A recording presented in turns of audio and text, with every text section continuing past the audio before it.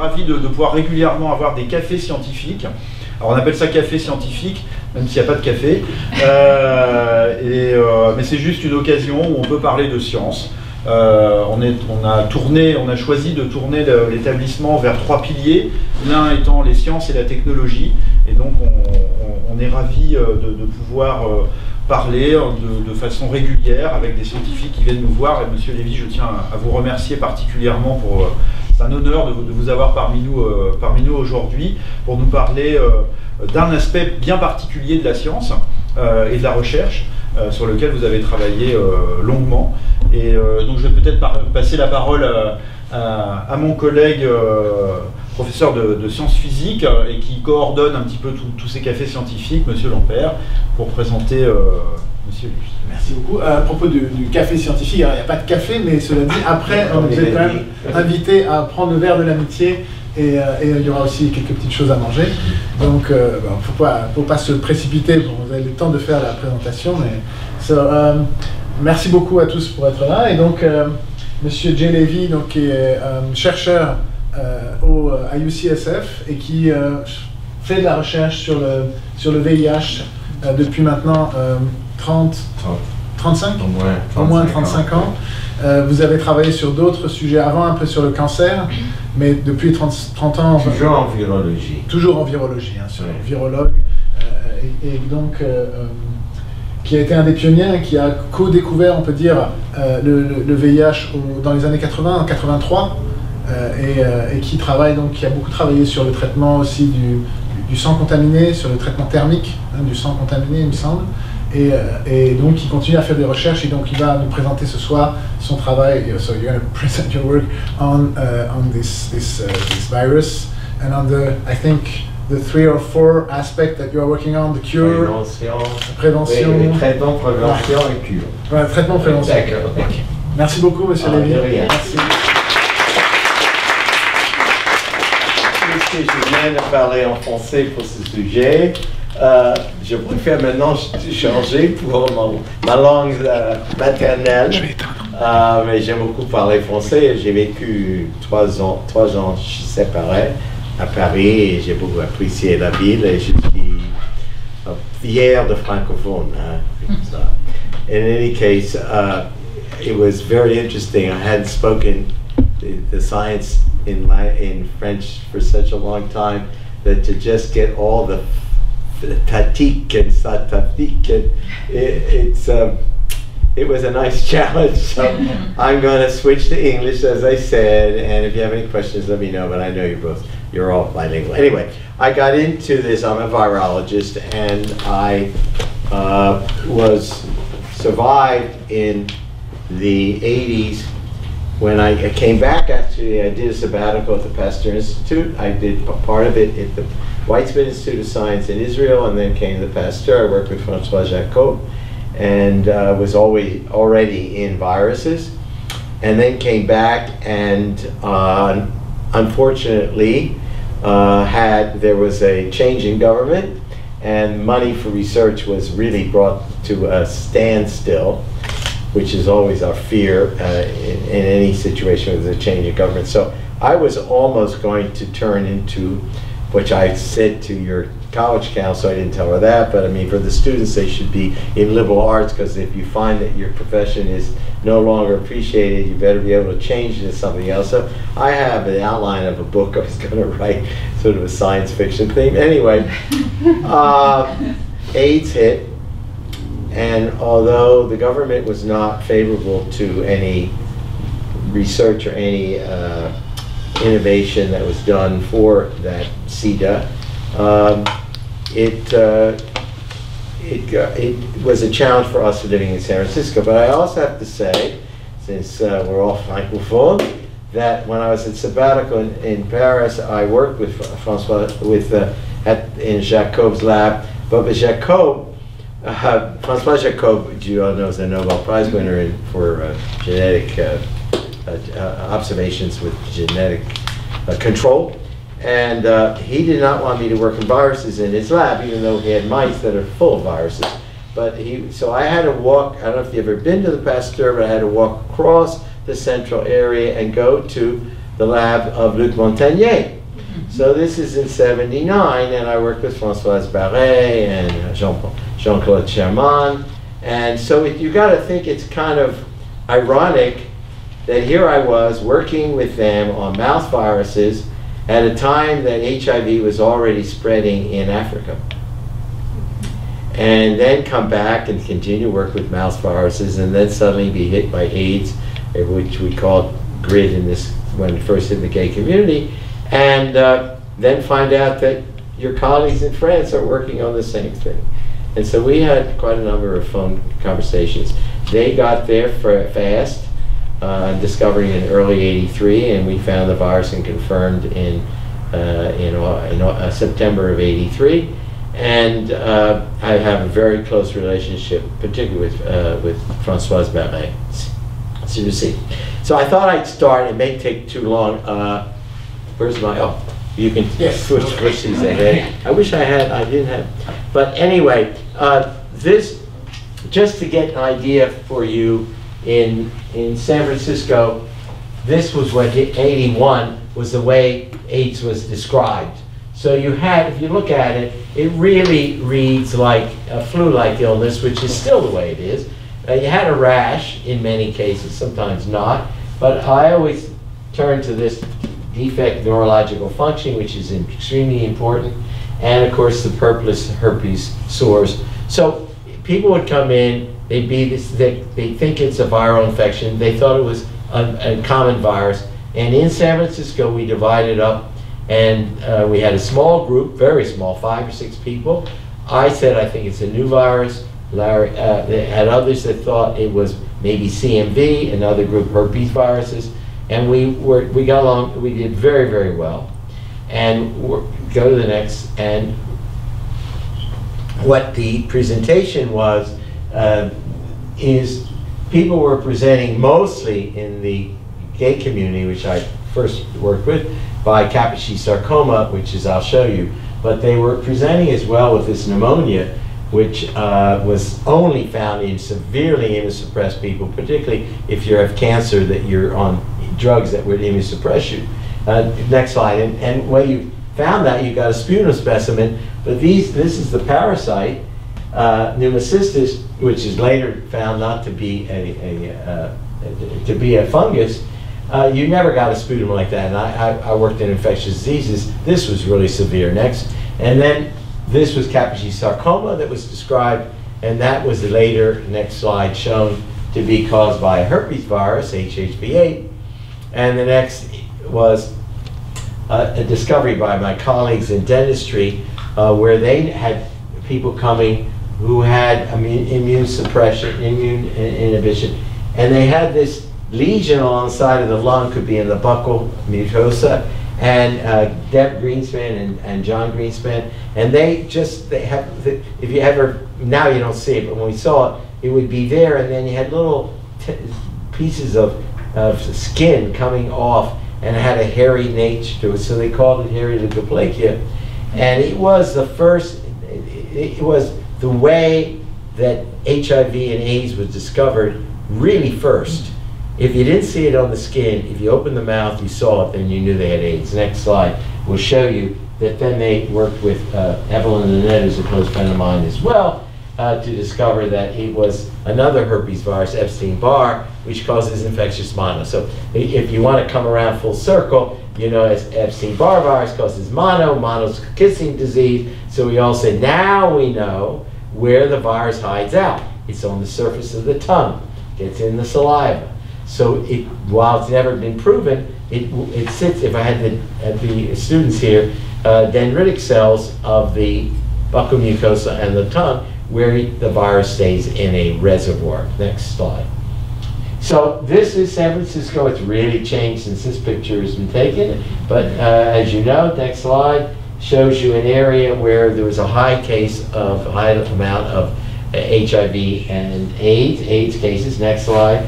And this is Dan Turner. It was the first one I saw, 1981. Paul Voberding, who had just left my lab, who's Mr. Treatment for HIV infection. He's a really prominent physician.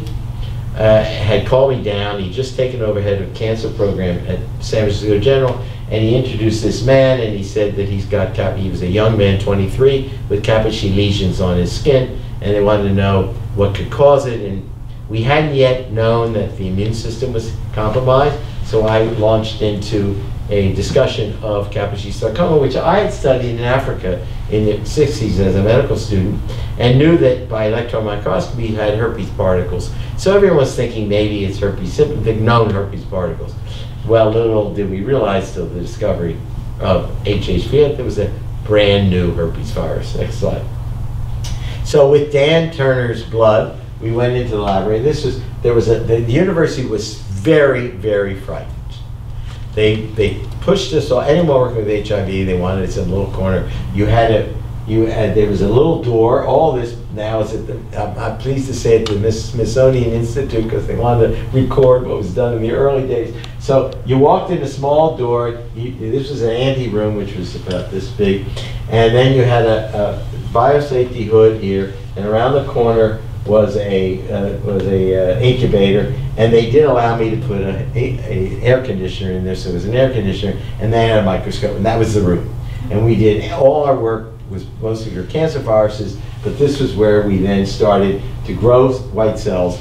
And next slide, and we saw this kind of change in cells from people with AIDS, because we weren't seeing people at that time, which I talked about with the students today, that were healthy. We all people that came with AIDS, and a lot of them, as you know. It was a terrible period in the city in the early 80s, and people were dying, and if they weren't dying, they were extremely ill. No one knew what to do, and the docs were really quite frightened, and the community was quite frightened. Anyway, this is cytopathic changes which occur if you put white cells in culture, and you'll see what we call this ballooning. And if you come, people visit the lab, we always have cells that show this, where this is because the virus disturbs the membrane of the cell, so as sodium and potassium ions come in and they carry water with them, so you get these balloons and they burst. So if you spend too much time under the microscope, the heat causes them to burst. But it is quite dramatic. Next slide.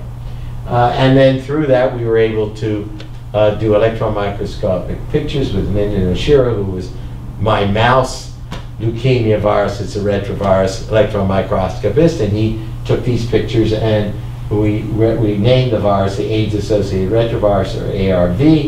And this abnormal nucleus is classic for a lentivirus, which a lot of the community did not recognize. We recognized, because I've been in retroviruses a while, and this is the virus that causes equine infectious anemia in horses, which devastates the horse industry, and has had institutes all through Japan. And this is one of the first virus because you could take material from the horse, filter it through a filter, and give it to another horse and get equine infectious anemia. Destroyed the horse racing industry. Really quite an effect. It was the second virus discovered in the world. The first one was the wart virus. So it's pretty dramatic that now we've got a virus that's really created an epidemic that was discovered early 1900s and gives us AIDS. Next slide. So here it is, and all these blue circles are the virus budding from a white cell. It's a CD4 lymphocyte, and there are about 1,000 particles being produced, but they are mostly dead because the virus is very inefficient, but it helps it because it keeps replicating and makes a lot of mistakes. And so most of the mistakes lead to a non-infectious virus, but there's always one that takes over. Next slide. And we named this virus, so the French called it LAV because of a patient that had lymphadenopathy syndrome. The NIH group called it HTLV3, and we called it ARV, and we had a committee meeting, and they said, let's change it to HIV, human efficiency virus. Well, we did make the connection, so you can see, you'll know our viruses because we were put a subset, SF for San Francisco, and most of the other groups didn't bother doing that. So all our viruses are that. We got up to 247 of these. And each person we discovered had a different virus, which was a huge surprise. I'll be a little catty here, because the NIH group got this virus from Montagnier, re-isolated it, called it a different name, and then it was the same virus, exactly the same virus. And we were the ones that show that every virus is different, so they realized that it wasn't an independent isolation. Next slide. So where are we today with this? I mean, imagine just 81 with a few cases hitting the gay community. San Francisco, Los Angeles, Atlanta, New York. That's about it. Miami. Miami is among Haitians, and they all blamed it on Haiti, that the virus came from Haiti, but essentially it was New York gay community went to Haiti and introduced it there. So it came, as we know, from the Cameroons, and Dr. Lambert did some work in the Cameroon, so it's interesting.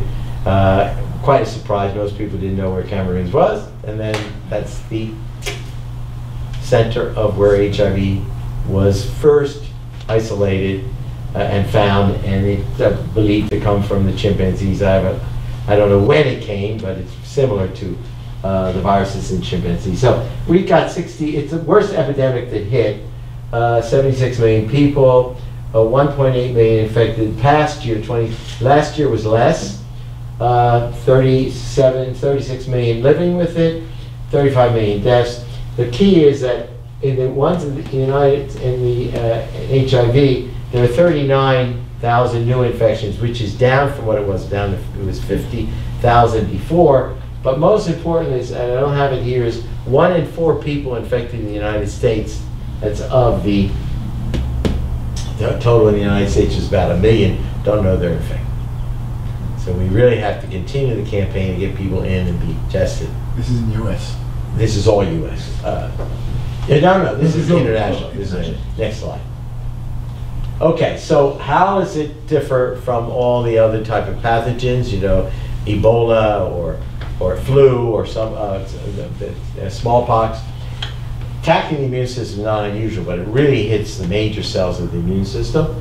The virus becomes part of the chromosome of the cell, and that I'm going to show you is really dramatic. It's true of all retroviruses, but it had never been encountered with the human virus.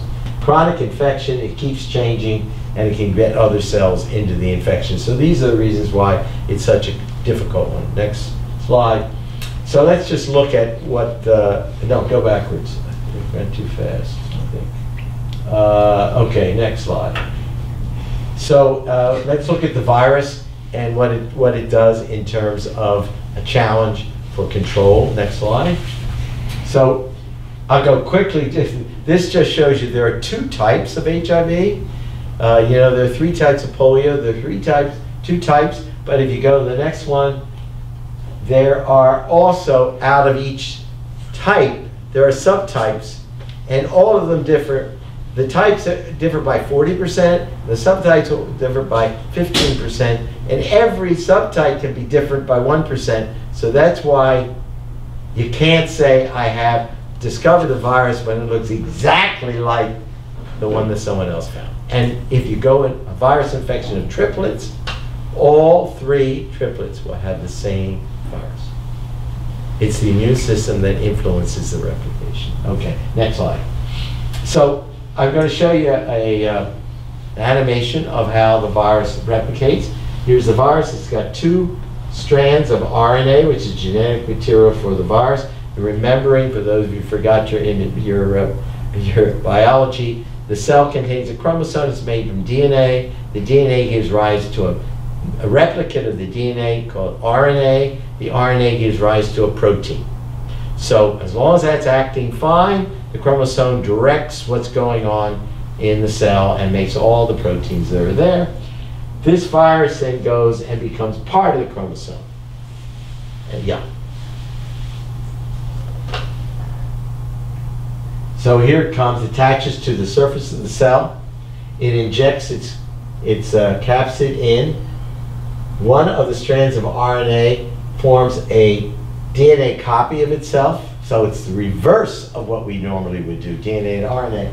So it's RNA to DNA, the DNA becomes what we call a double helix, the famous double helix of Watson and Crick, and that's exactly what the chromosome looks like. So it goes into the cell and becomes part of the chromosome of the cell, and from that it keeps producing the RNA from the DNA, the RNA, and the RNA becomes the genome of the virus, and part of it gives rise to proteins such as the envelope, and then the virus material, the capsid, goes to the surface of the cell, it buds from the cell, it does not necessarily kill the cell.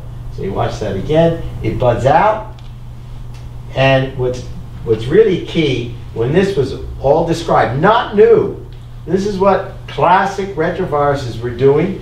Yeah, they weren't doing much with the equine virus, but mouse retroviruses they were, so it had never been described for humans.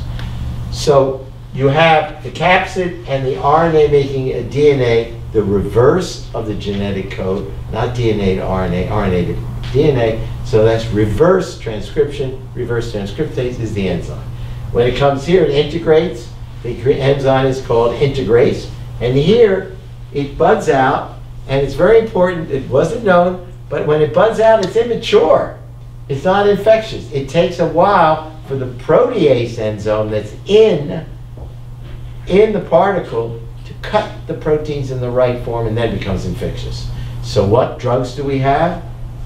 Against reverse transcriptase, against integrase, and against protease. And then they have some that block the side. But most of your patients are now going to be on reverse transcriptase inhibitor and an integrase inhibitor.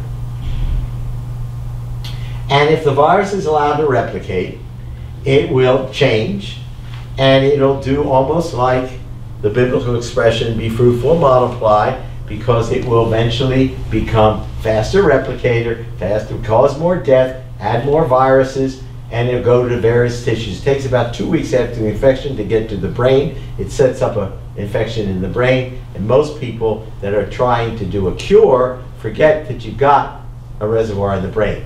So it's tough. Next. And I think go to the next one. Next one? Yeah, just go to the next one.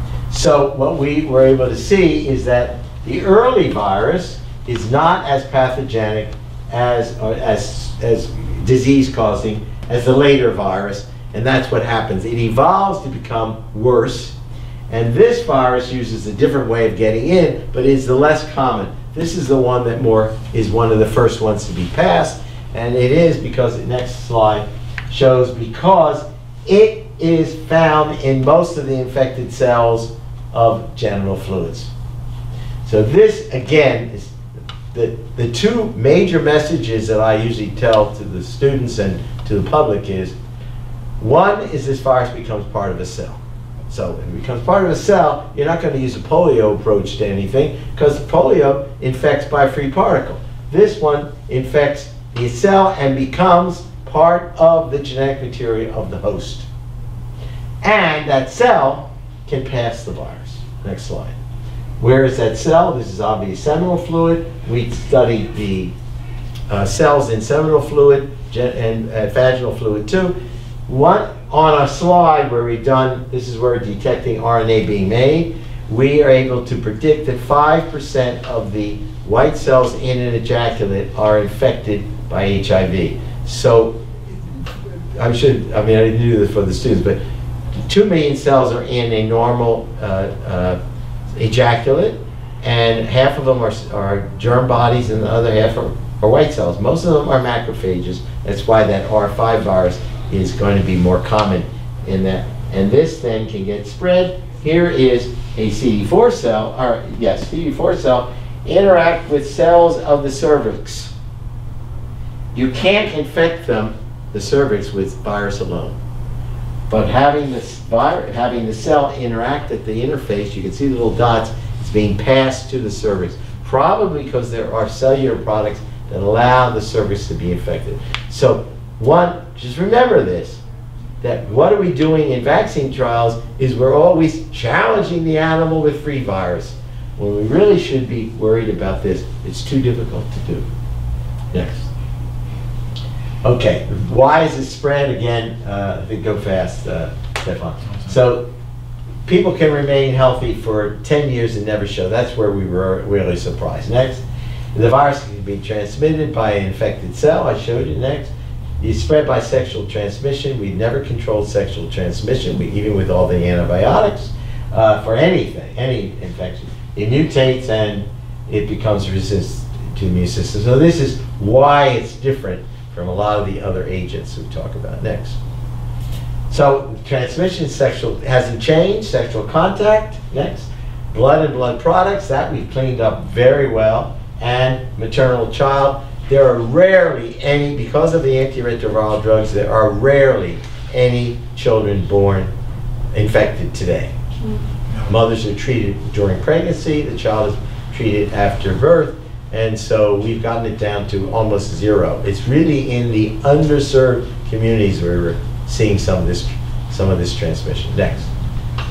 And just to give you an idea of why it's such a challenge, gives you an idea of where the research community has been, and we've done a lot of this. These are all the cells of the hematopoietic system, the skin, the brain, the heart, the kidney, the liver. All of them have a cell that could be infected by HIV. And it depends on which virus gets there, if your virus has it. Next. So this is an example. This is Slim's disease, which if you went to Africa you'd see. Now it's much less, although I just came back from Malawi and we could see this is malnutrition, chronic diarrhea. They lose weight and it's a very severe form of AIDS. Go ahead. And what we were able to show is that in the bowel itself, there are intestinal cells that are infected. This is all done by what we call PCR. PCR is a great discovery where you can pick up RNA or DNA by using just a copy of what you say. So you take a genetic marker for HIV and just search through fixed tissue and you can find what cells are making that virus. You can make a DNA, it'll interact with the RNA, so that's very important. Next slide. This is in the kidney. Cells in the kidney are infected. Next slide. And as you all know, people who progress to disease lose the major part of their immune system, the CD4 white cell, which is a helper cell that helps the immune system function well. Whereas people who survive for a long time, these are in months, they have a normal range of CD4 cells, which you can see is 500 to 1200. Next. So that's fine. That's the virus. Then let's go through the host. So I'll just keep it as this gives you an idea of the simplest way of describing the immune system, where the bone marrow and stem cell gives rise to the thymus, gives rise to T cells, this gives rise to B cells, and you have this interaction of all the different immune cells, and we are very interested in this cell, which is a cell that fights the virus. Here's the CD4 cell, this is CD8 cell. Next slide. So I always like showing this slide is because not only do the cells interact, but the products of the cells. So these are what we call cytokines. They all interact and are part of the normal function. So whenever I show that, I show the next one, which this group should recognize, which is, I usually say, I think it looks like the Metro map in Paris, and they then understand the interconnection. Okay, the next one. All right, so we are studying people who have survived more than 10 years without therapy, normal CD4 numbers, very low amount of virus in their blood. They have, and then there's some that we're studying in our lab now, elite controllers, which have no virus in their blood. They really are controlling it, and we are convinced, which is natural, that is the immune system, the defense mechanism in your body that does this protection. Next slide. And this is done by the innate immune system and the adaptive immune system. So I'll just quickly show you. Next slide. There's a difference between the innate and adaptive immune system. The innate immune system is the first line of defense against any germ or pathogen. And it happens in minutes to days. It is, in fact, the thing that's protecting you all the time. There's pneumocystis is in the air all the time. You breathe it into your nostrils, you have it into your lungs, it's destroyed by the innate immune system. Your skin is challenged all the time. If we didn't have this, we'd be pretty darn sick. And some people are born without parts of the innate immune system, and they are very sick. They can't handle infections. It's the innate immune system that holds the infection in place until the adaptive can come, and the adaptive takes days to weeks. All of them are conserved. I think we'll just go to the next one. The innate immune system's been around a long time. It has been said that we can date back the origin of the innate immune system 100 million years. And it became the adaptive immune system when the shark developed its mandible.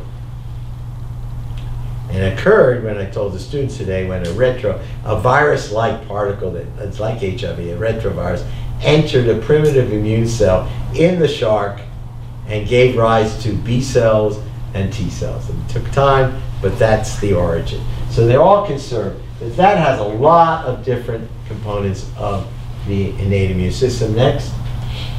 This is, for instance, the NK cell. You may read about it. It's a natural killer cell. It was found by chance, and it was a cell that just naturally kills anything that doesn't look normal. And so it kills cancer cells, it kills HIV-infected cells. It has to be programmed, and the cells, and the cancer cells, and the virus-infected cells have ways of combating. But this shows you an electron microgram of the NK cell killing a cancer cell. Next slide. And the adaptive immune system, of course, is more focused, as I was saying. You've had time to develop something that really can focus and kill off the pathogen. And there are just a small group of them. But they are all part of an interplay of the innate and adaptive. Next. And there's, for example, electron microscope. There's what a lymphocyte looks like. Next slide.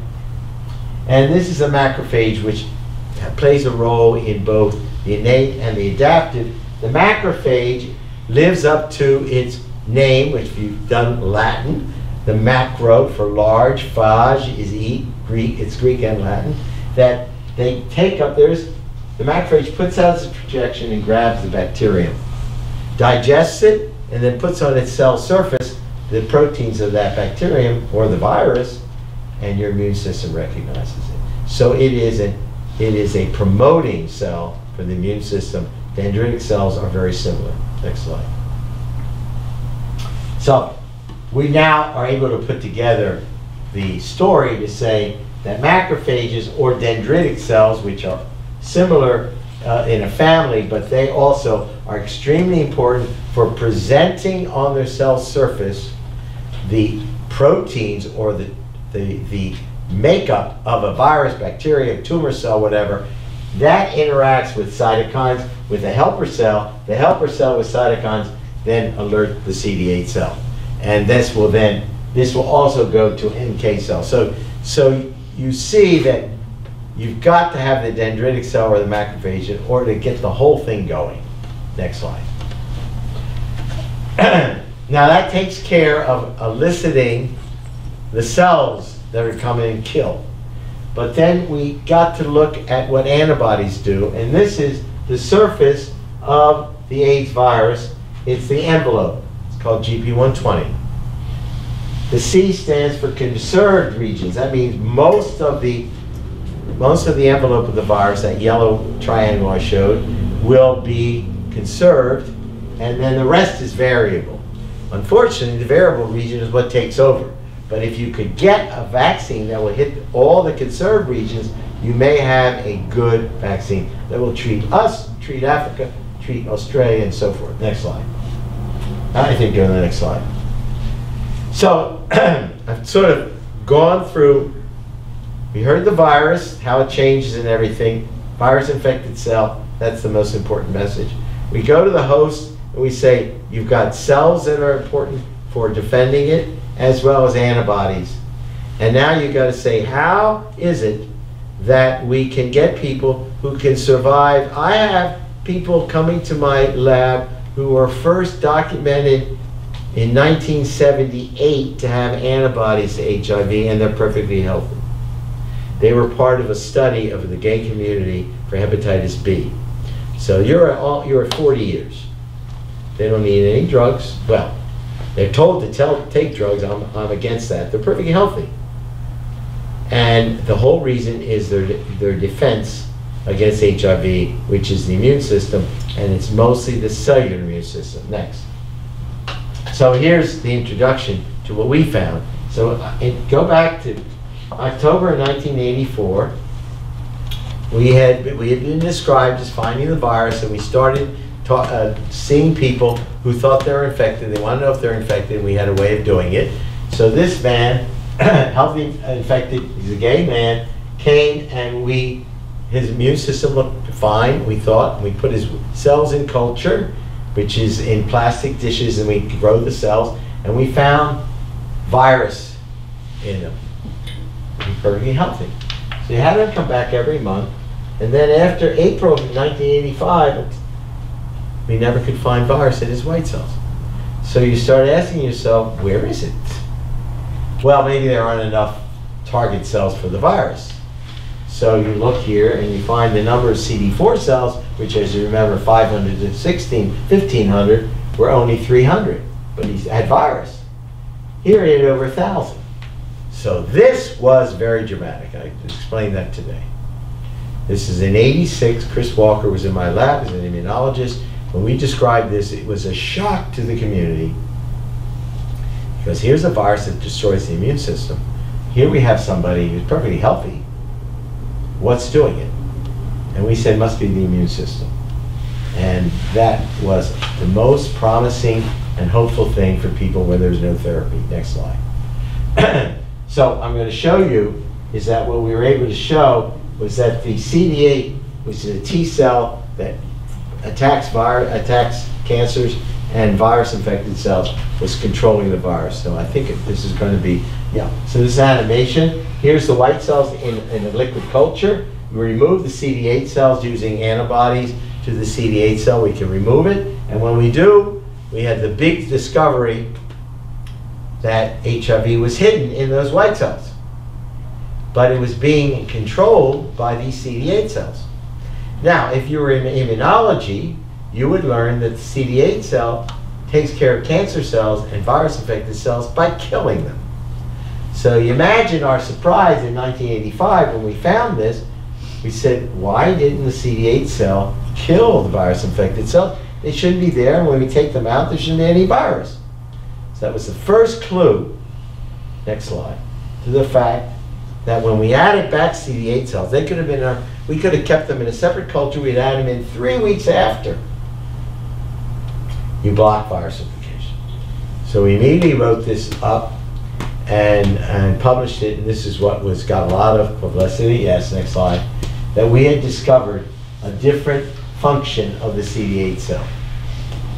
It's known to be cytotoxic and kill. This was brand new, suppressing. It could suppress, not kill the cell, but just let the cell continue to function. And my colleagues would say, why would you want a CD8 cell like that? You want to get rid of the virus-infected cell. But I've already told you that the virus spreads so rapidly, it's in the brain. You want to kill off all your brain cells? Every infected cell killed? I think this is a natural way of controlling the virus, because you're blocking it after it integrates. So it's just blocked, can't express itself. We still have that debate, and the suppressing activity, however, is the one thing that is associated with this long-term survivor. Go ahead. And you can find in long-term survivors 3 times the effect of the CD8 cells. When you talk to progressors, most of the progressors have progressed because they don't have that activity anymore. Next slide. So what we found was remember the CD8s are mixing with CD4's infected cells. Well, what happens if we separate them?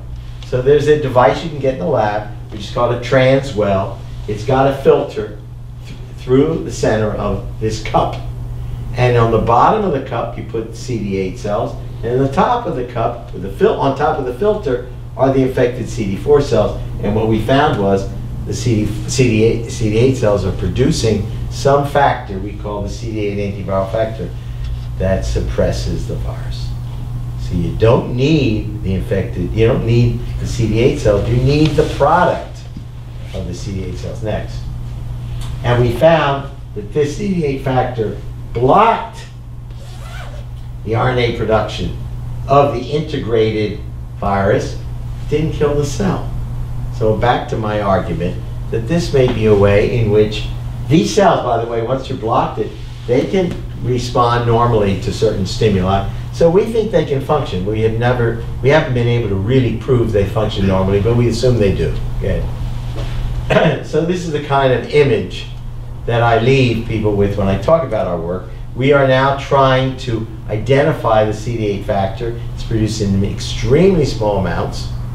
So to identify it's taken not only the approach of mass spectrometry, which won't work here because mass spectrometry, which can measure by mass spec, I don't know how to explain it to you, very low amounts of protein, but not this low amount. It's a very robust protein.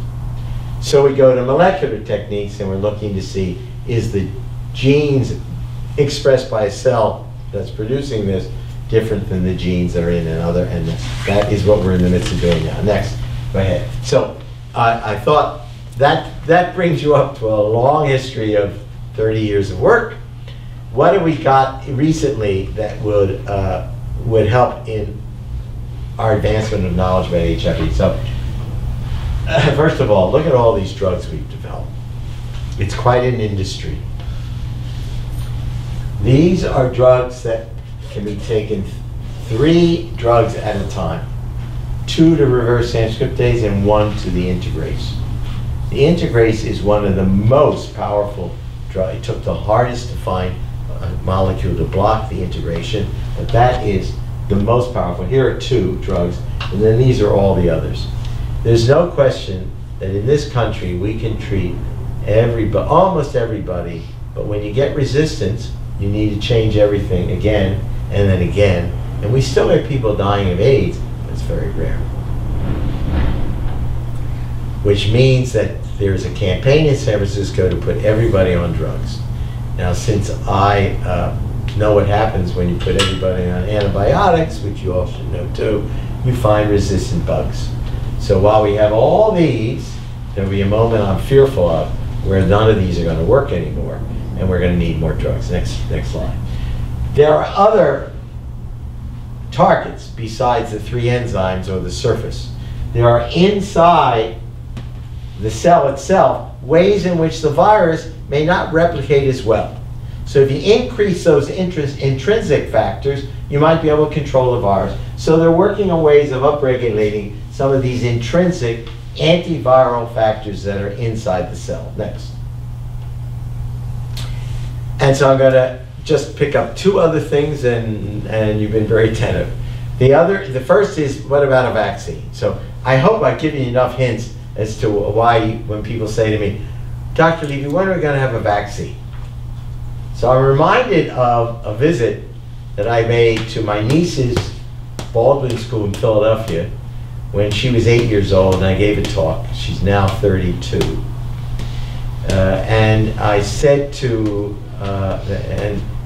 one of her, she was able to be there. I got a big kick out of it because I asked her what she liked about the talk. She said, when you mentioned my name. So I realized I didn't have to worry about telling all the details of HIV spread.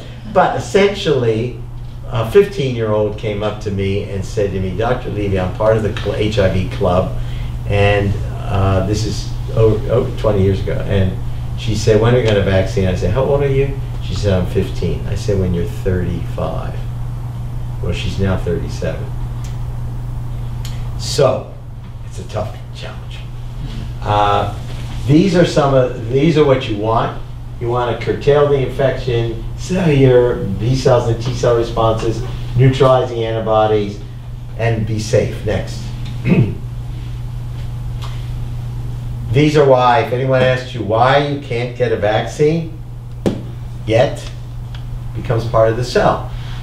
So if the cell's transmitted, you better have a way of getting rid of the cells. You can if you locally have white cells that can fight, or even if our white cell is there, suppresses the virus, it can't spread, eventually that cell dies. Transfer can take place, numerous variants, and the virus compromises the immune system. Next. Let's go on, because I think what I thought you'd see is the first phase 3 trial. Phase 1 is safety, phase 2 is efficacy and a little bit of safety, and phase 3 is huge trial, many people. Do you have something that protects? And this was done, Don Francis pioneered this, you probably know about it, VaxGen, where they made took a pox virus and presented the proteins of the genetic material of HIV to give rise to the proteins that would be part of the HIV, and then they boosted, prime boost, they boost with envelope protein itself. So look what so discovery, they used the virus, they actually used our envelope for this group, the envelope from our SF2. And you go from 84 when they started working on it and had a vaccine in 03. So that's a vaccine that didn't work. If you were around, it was on the stock market. My cousin actually invested quite a lot of money in this. I told him I didn't think it was a good idea because I knew, but he did it anyway, got a good PR. It didn't work, unfortunately. Okay, next. Look what's involved now. Jonas Salk or Sabin never had this problem. You need a huge number of people to do it with. You have to have a lot of volunteers to be involved. You need to have, it's not down here, is it? Let me see. There's also, you have to go to human trials. You have to get permission for all these different areas, go through peer review. Next slide. 280 million for that one, that was done earlier. So give you an idea when people say, well, you should have a vaccine by now. This gives you an idea of how long it's taken for viruses that we know of today. So the polio virus was discovered 47 years ago. Took 47, took that long. So HIV is now in more than 30 years. I think we have a very long time. Next slide. Okay, so I think it's sort of fun to end up with certain. We are trying to do a vaccine, and it's very tough because it's an innovative approach where we're trying to give a vaccine with what we call an adjuvant, with chemicals or compounds that will improve the immune response. But this is an interesting story, which is what is fun for people to appreciate. Gianni Yamamoto, who was at Davis as a postdoc, discovered the virus that causes AIDS in cats. So you know, AIDS is in cats, horses, monkeys, cows. Where did that virus come from? I don't know. But there was she was moved to Gainesville, Florida, and set up her lab there. And someone called and said, they were in the clinic, they said, we have a young man here who it looks like he's got he's got a reaction. He came for HIV testing, and he's got an HIV test that's positive. And he claims he's not have any risk factors to be involved. So he laughed, and he said, the only thing I don't know any friends that have HIV, the only one that has AIDS is my pet cat. So they called Janet on the phone, and they said, do you think there's a cross reaction between the cat virus and the human virus? And she did the test, and indeed she found that he would respond to HIV and he responded to the cat virus. He didn't have the cat virus, he had an immune response against the cat virus, which he was exposed through his pet cat. So next slide, I think. And then she came to my lab, and we were able to show that HIV, that this person had CD8 responses. I'm not talking the CD8 suppression, but he did have that. But to the GAG protein, the surface, the protein makes up the core of the virus, and she could immunize a cat with the HIV cure protein, the capsid protein P24, and the cats were protected from challenge with HIV. So we're trying to get support to use cat antigens, which would not be even the cat virus, to create a vaccine for HIV. Next slide.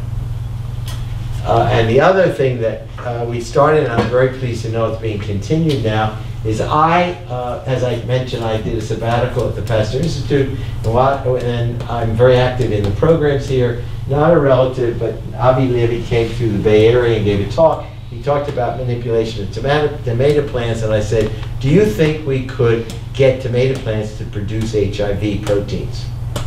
He said, send me the genome, and we'll put it in a tomato plant and see what happens. So they put it in the tomato plant, got its cotyledons, got them to grow into the early parts of the plant. Next slide. And he got plants growing, and he ground up the leaves, and he found HIV proteins. Now the thing that was not known, so the thing we were not able to do because the funding ran out was to see whether it was in the tomato itself. But I always like telling the story. I gave this talk at one group, and someone raised their hand and said, Dr. Levy, why did you do it in tomato plants? Because if you want to do something in monkeys, you should do it in bananas. And I said, yeah, but we don't have anyone that's manipulating bananas. Next slide shows you. So someone in the audience sent me that picture and said, don't worry, they will eat tomatoes as well. So we haven't gotten to that stage, but I am now in communication. That project has gone to India. They're very excited by it, and they're doing the project in India. We just sent them some materials to continue the work. So I gave this talk in Malawi, and I showed this, and someone raised their hand and said, are you saying that we would eat and get immunized against virus? I said, yes. You could imagine edible vaccines. You could have a bowl of fruit, you give it to your child, and each fruit has an immunogen that will protect you against childhood disease. I mean, you have to have the idea, and you may be able to bring it about. So I think I'll stop there because it's a long talk. We are trying to do cure through certain manipulations of human stem cells, but I think you get a good idea as to some of the challenges we went through and what we face in the future. So thank you all very much.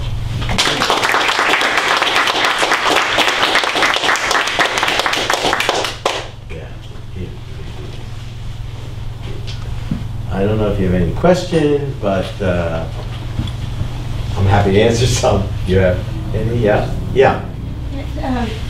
I'd like to get the fact that usually when people have HIV, what we learn is that they will have 10 years without symptoms. I mean, they are just seropositive, but then suddenly after usually 10 years, the disease like declares or something. Yeah.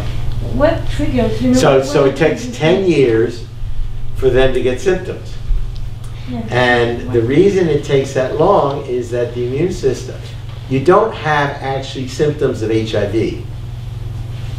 You have symptoms of the diseases that occur as a result of the immune system being destroyed. So it takes 10 years to destroy. So yeah, it takes 10 years for the CD4s. Some people take 5. The average is 10 years. So if indeed the long-term survivors, they go 40 years, they're able to maintain their CD4 count in their immune system because they have an immune response that works against the virus, which is shocking. But if you think we got 7 billion people on this planet, the genetic diversity would say there are some that are going to be naturally resistant. That's what you're seeing. It's about 1% of infected people will last that long. It gets even less.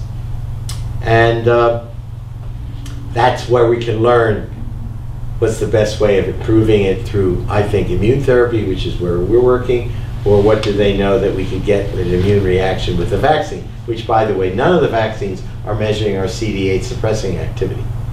They're looking at different types of immune responses. It just irks me.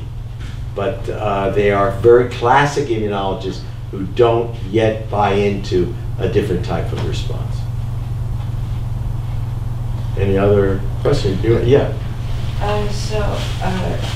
It does take 10 years for it to appear, but would it be possible to stop it before it appears, for example, during that 10-year span, to see if yes. it's there? That's a good point. Someone and I was trying. take you back to the mid-'80s. The only way you knew HIV infection took place was you were sick. Then we had, we were among the first that had a good antibody test to see if you had antibodies to it. But it takes you maybe 2 months to develop antibodies. So you could be passing the virus all that time and never know you're infected.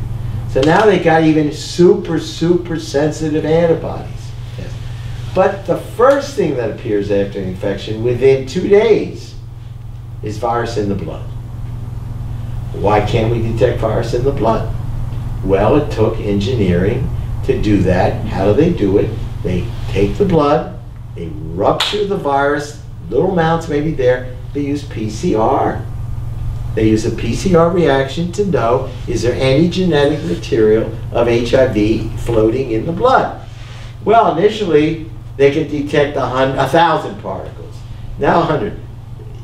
Last week, I was told in the elite controllers where you can't find any virus in their blood, they're down to half a virus particle they can detect. That's where engineering and creativity, well, I think it's more engineering, they just know do better, better, better. So that's what you do. Someone comes in and says, you know, I had contact with someone I think's infected, could be male, female, what, and could you check? Did you have a fever like a flu-like illness? If they did, that's a sign. It might be the flu, but it might be this. So you check. They may not have antibodies yet, but they'll have virus. So they'll do a viral load. What they do in the blood bank now, they don't, the antibody is, that's almost not needed. They look at viral load. There are people donating blood in which there's a small amount of virus in them, in the blood. So they don't need to do that. Now, if you want, if they find virus there are some people that say you should treat them immediately. If you treat them immediately, you will curtail the symptoms. That's true. But I always like to say, if you start treating them immediately, then you are almost forced to give them years and years and years of treatment until we find a better way. And these drugs are like chemotherapy. So you think about it, you're going to treat a cancer patient for 40 years, there's going to be some downside. But you can't say that because these are life-saving drugs. So you've got to make a decision. Do you treat right away or not? Well, apparently if you treat right away, they claim the virus hasn't spread as far. But then they've tried to stop treatment after you put them on it for maybe a year, and in some cases, very rare, the virus doesn't come back. Well, it doesn't come back for 3-4 months, then it comes back. Can you imagine if you're a researcher? Isn't that interesting? Why does it come back? Why is it even controlled? They don't even have antibodies because you treated them so early. The antibodies didn't know there's a virus around. So there's a lot to work on as a researcher. But we have come a long way so that now, if someone comes in, they're asked, or they don't even now have to be asked, I think. They come in with it looks like the inflammatory, they just order an HIV test. It has to be confidential, but they just do it. We've come a long way in the 35 years that I've been working in this area. So we should be able to respond, but we'd like to come in with something to boost their immune system so we don't need to use these antiviral drugs. So you know where my lab's going. Besides, other questions? Yeah. You were talking about the Cameroon and how AIDS were coming from, how HIV was coming from, probably from chimpanzee? Or? Well, if you look, this for me is controversial, but not with most of my colleagues. If you look at the chimpanzee virus, it is 40% similar to our virus. And they claim for it to change into our virus, it would probably be, got introduced through someone got cut with the chimpanzee virus in 1930. They do a molecular clock. But then you've got to ask, where did the cat virus come from? Where did the horse virus come from? Doesn't it make sense that the chimpanzee got it, and we are primates, so ours is going to look like a primate virus? Now maybe it did come from a chimpanzee, but don't tell me in 1930 it crossed over. They did it because the natives in Africa like bushmeat, and the cutting up the bushmeat, they would cut their hand, and that's where it'd be introduced. As far as I'm concerned, it's fine. It fits the pattern. People want to know, where does it come from? They say from chimpanzees. Where? Cameroon. Why Cameroon? Because all of the subtypes that I showed you are found in Cameroon. So whatever evolved came from it. And that's not a big country. So it means the reservoir is pretty wide. How are we doing it? Any other question? Okay, fine. Thanks all. No, I have another one. Yeah. About the medicine, the molecules of chemistry that we are giving the treatments, the chemical treatments. Is it still now? It's causing people a lot of side effects. Yes, it does have side effects. It does. It does, but rare. I mean, rare. If you on tenofovir, some of them you get kidney disease, liver disease, pancreatic disease, but it is so rare that people will take you off. They'll try to modulate that. That's not a reason for not taking it. So I have a big battle because I'm studying people who naturally are defending themselves against the virus with a great immune system. If you start giving them the drugs, they're on it for the rest of their life. You can't stop it. So why? So fortunately, people come to my lab and say to their doc, I'm sorry, I'm part of the Levy cohort and I don't need this drug and I'm convinced I don't need it, and they lay off of it because there are certain physicians in this city who feel the same way. If you don't need the drugs, don't take them. There are others who say you need the drugs because if you have a virus, you better be treated for it. But we're not all treated for EBV. We're not all treated for herpes simplex. We're not all treated for several other viruses that we carry for a lifetime. So you see where my voice is being heard. It's not that many people, 1%. So you're talking about a small number of people who'd say, don't treat these people. Otherwise, they're all on it. And if you start treating people who don't really need it, they don't take it, they get a little fatigued, and then they stop taking it. And what's true of these bugs is that you saw they replicate and they keep changing. They're going to naturally have a virus that's resistant to one of the drugs. Just numbers, 1,000 particles a day. So if you have a little bit of the antiviral drug in your blood, the virus that has just a little bit of resistance to that drug is going to take over. It's going to replicate. And it's going to select for the virus particle that grows best in the environment of that drug. That's how resistance occurs. It doesn't induce resistance, it selects for it. So you have to change drugs on the Yeah, so what happens is some of my patients come in and they were found that they still had virus in their blood, and the physician says, I don't want any virus in your blood. See, I think they're wrong, but I don't want any virus in their blood. So they have to change all three. Well, they can try, they can do genetic testing and see if you have the resistance for one of the drugs, but to just change one of the three is generally not recommended. So you saw they have a lot. They can change from Combivir to Donavir, one of the other drugs, which is totally different. We're lucky now we have over 30 different drugs. We're essentially in wonderful shape. And what the program, San Francisco General Group, HIV Group, is they want to be able to announce that San Francisco is HIV free. Now, what they mean is they've had zero transmission. All right, so my prediction is zero transmission for a couple of weeks until you get something coming in that's resistant to whatever someone's taking, and then it takes over, and then you come in again with more drugs. You come in again. We need a vaccine, or we need something to boost the immune system, so you don't have to worry after that. The immune system fights the virus no matter what it does. Our CD8 suppression all the viruses are sensitive, resist anything. It just stops them. So it's a universal way of controlling, and that's why our long-term survivors have done so well. It doesn't matter what virus hits them. You can't superinfect. They are protected. But at one point, they advance, and then they have to go on drugs. I mean, as I said, we had some that are 78 and they're still doing well, and they say, I'm not taking any drugs. But some of them, after 16 years, 18 years, the virus comes up. Well, I usually tell them after 400, 500 is when they really want to put them on. I say, let's look at 400. They can stay at 400 for 2-3 years.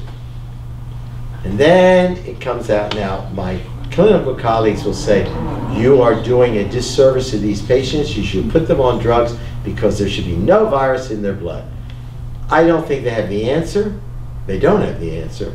They can accuse me of not having the answer, but I like seeing my patients perfectly healthy, doing what they can, and not have a problem with taking an antiviral drug. Now, the other reason they want to put everybody on antiviral drugs is you reduce the amount of virus in general, not 100%, in seminal fluids and vaginal fluids.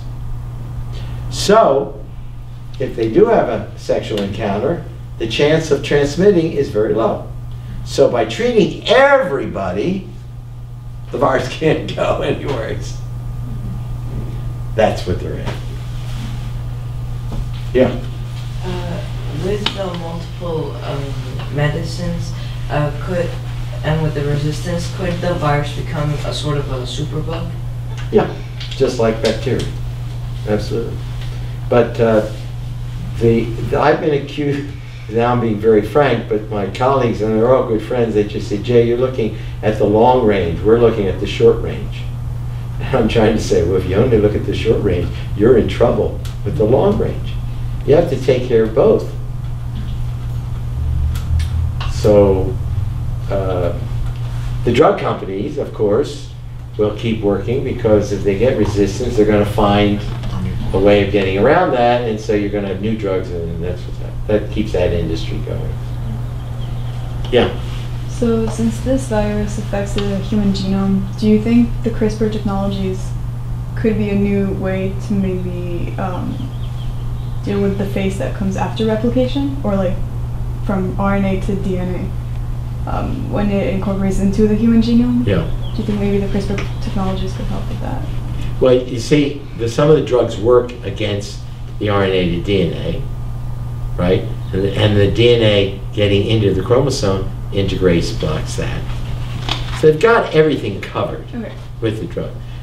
What they don't have covered is a natural immune response, which long-term survivors have.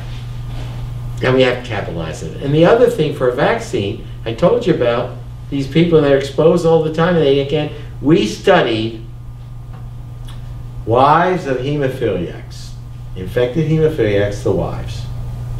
And we found there were about 30% of the wives of hemophiliacs exposed to seminal fluid that was infected never got infected. And we found they had our CD8 suppressing activity. Well, after they started practicing safe behavior, they lost this antiviral response. It took about a year. So that means that, as I didn't get into it, innate immune responses don't usually have a memory. So that means they weren't being exposed to viral proteins, so the immune system quieted down. Now, for instance, the prostitutes in Nairobi that were not infected, and they tried everything to prove what was the reason. By the way, they never looked for a suppressing activity. It's always very funny. They said we never had enough cells to do it. When they were taken out of the profession, and 2 years later, some of them went back to being prostitutes, 19 of them got infected. So again, hits home. If the innate immune response is gone, you're not going to have a natural way of protecting. And what are the direction of you're working on for boosting the immune system? Well, we aren't looking at boosting because you have to be very selective. We're looking for our CD8 factor. If we can find that, then it's a drug. There'll be a drug. But even better, we want to find something that when we've got to identify the protein, because then we can measure it easily. We don't have to go and see does it work against the virus. That takes 2 weeks. So in order, it just doesn't make sense. It can't be done. But if we have the protein, then can you imagine we just give something that tickles the CD8 cell and it continues to make the factor? Which I told you, if you co-cultivate a CD8 cell that's lost its ability to do that with a dendritic cell, it starts making it again. Doesn't continue, but it makes it. So that's our aim. Find the factor, find a fast way of determining it's there, and then work on stimulating its production. It's very interesting. Years ago when I presented this, I had a Chinese doctor come to visit me in my lab. He says, Dr. Levy, I know I've got the way of getting this factor produced. He opens up a suitcase full of herbs. And he said, all of these activate the immune system. They should be perfect. And I said, we don't want to activate the whole immune system. We only want to activate one cell. Otherwise, you're in trouble. So it's a concept you have to really keep in mind. Anyway, thank you all very much. Thank you.